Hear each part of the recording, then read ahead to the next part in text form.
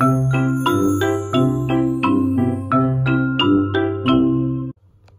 guys, Miss Black here. I'm going to read you a story called The Something, which is written and illustrated by Rebecca Cobb.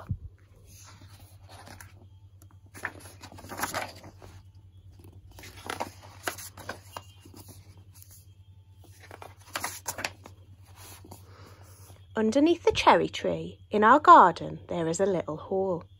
We found it one day when I bounced my ball and it didn't bounce back. I lay on my tummy and peered in, but I couldn't see anything. Then I sat very still and watched quietly for a long time.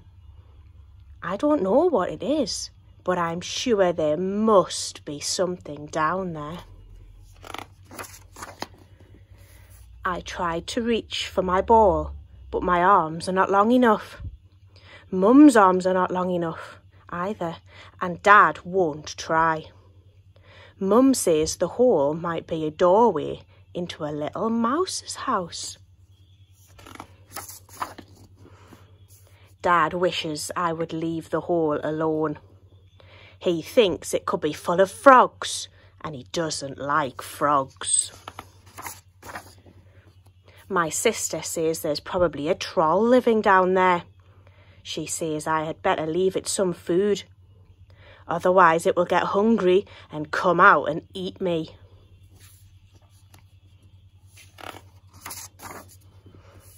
I showed the hole to my friends. They have all got different ideas about it.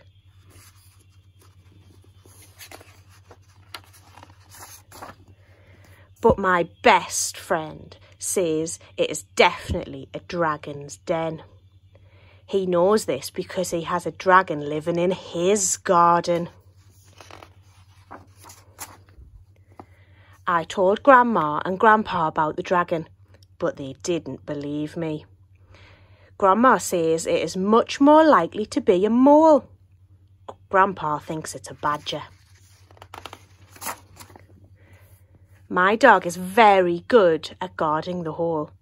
I think he even dreams about it. I am pleased that something has chosen our garden to live in. I don't know what it is, but I am going to keep watching and waiting.